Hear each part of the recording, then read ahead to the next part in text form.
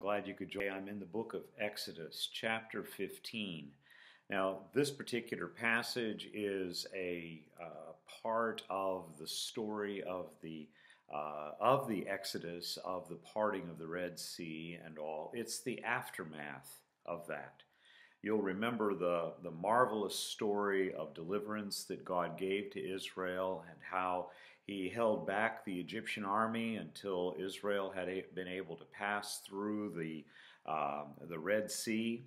And then the pillar of cloud and the pillar of fire lifted, and the Egyptian army was lured to follow after Israel to try to bring them back to continue as slaves. And in the midst of all of that, God caused their chariot wheels to swerve at the bottom of the sea.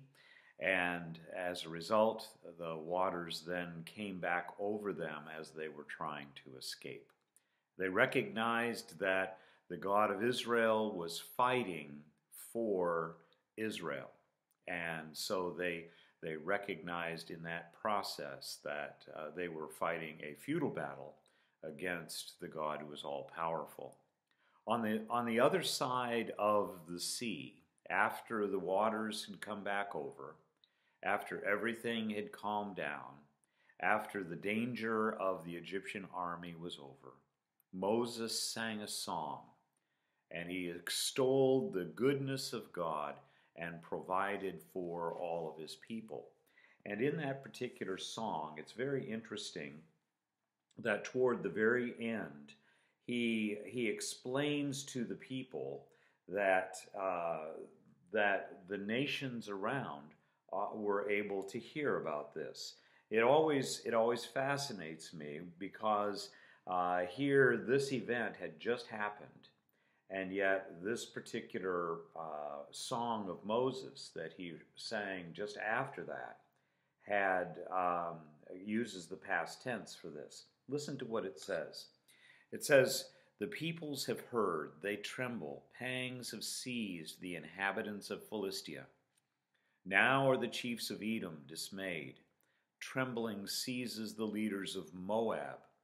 All the inhabitants of Canaan have melted away. Terror and dread fall upon them because of the greatness of your arm.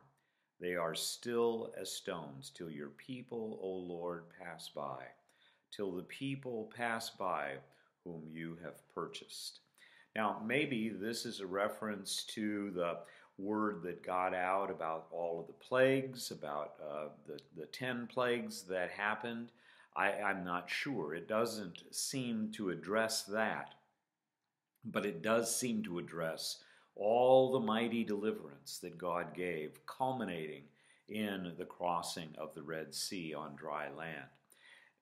This particular idea is that the nations to which or to whom Israel was going to be going, and the nations that would be kicked out of the land of Palestine, the land flowing with milk and honey, the land God had given to Israel, those nations have heard.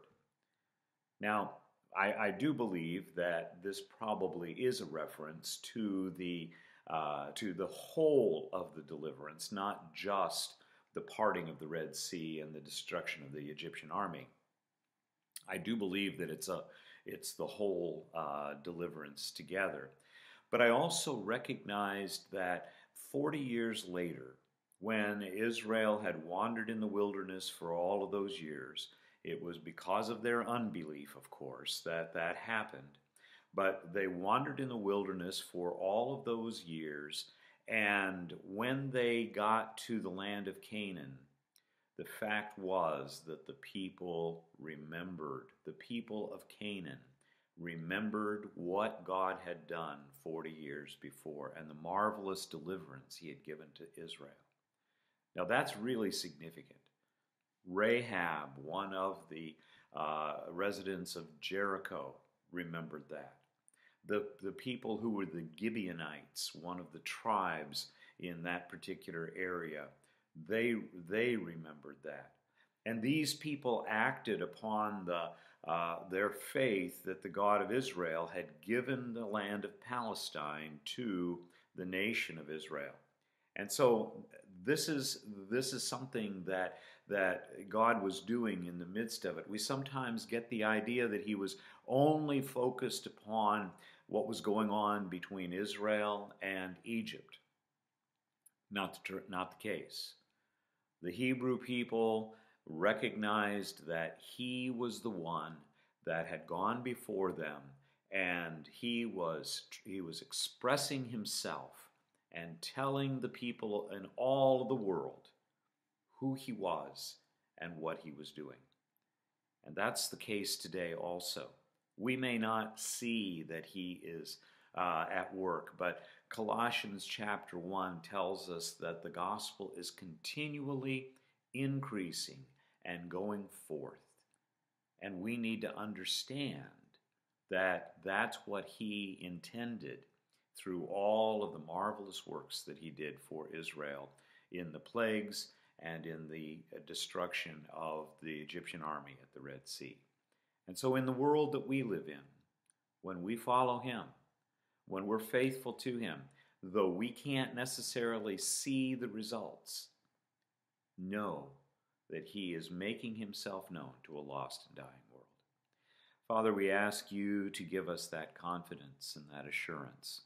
Help us even in the mundane, even in the seemingly obscure parts of our world, to follow you faithfully, knowing that you're the one who is making yourself known to all this world.